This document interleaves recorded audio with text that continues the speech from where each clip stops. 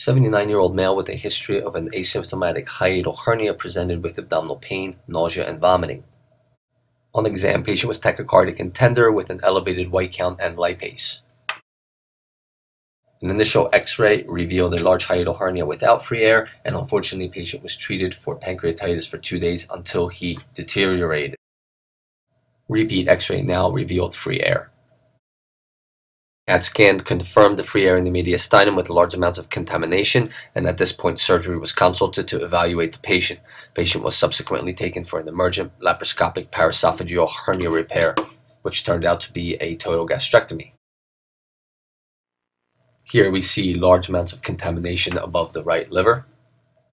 Adhesions in the left upper quadrant from previous surgeries are taken down using the harmonic scalpel.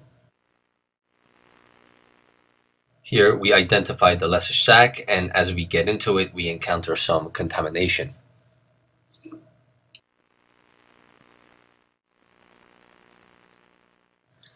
Omental attachments to the stomach and surrounding structures are gently dissected using the harmonic scalpel in order to try and reduce the stomach.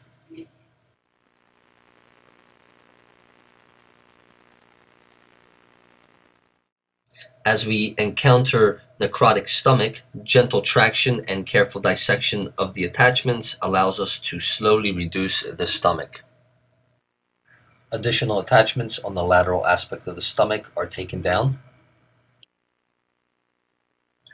The dissection is carried superiorly toward the hiatus.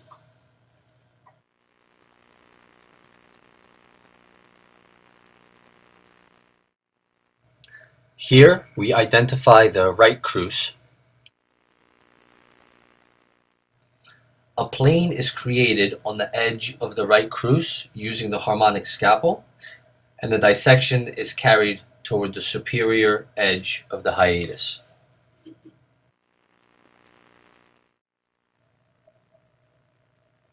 Here we see gentle traction on the omentum in order to reduce it from the hiatus, and the slow reduction and detachment of the omentum allows for further reduction of the stomach. As we reduce the stomach, it is appearing more and more ischemic. The short gastrics are also taken down using the harmonic scalpel. The dissection is carried superiorly towards the angle of His.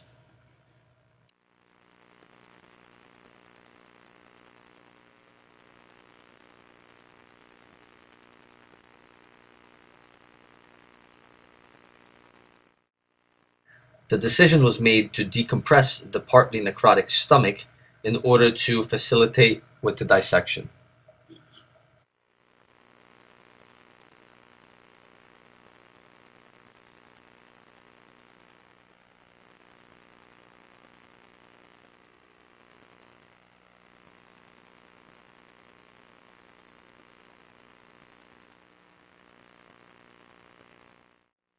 As the stomach is manipulated, we see a large perforation in the posterior aspect of the stomach.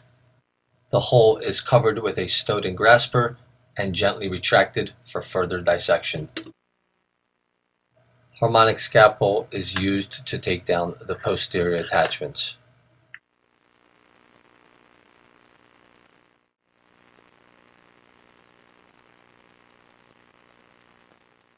Attachments to the left cruce are also taken down using the harmonic scalpel.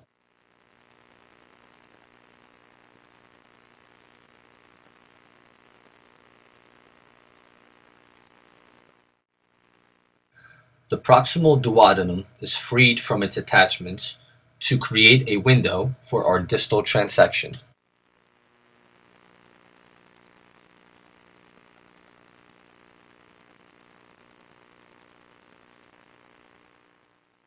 The transection is carried out using the endo-GIA stapler.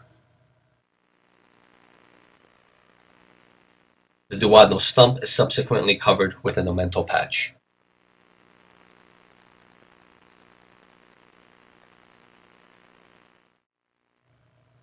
Here is the unique ability of the laparoscopic approach to being able to take down attachments within the mediastinum with relative ease. The hernia sac on the left side is further divided and dissected away from the stomach.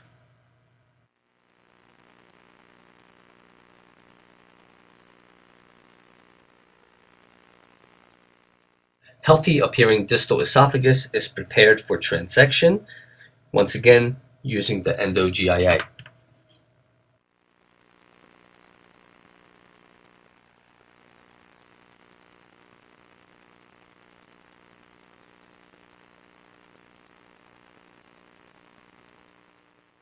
A standard peg tube was placed in the distal esophagus for drainage, secured with a purse string suture.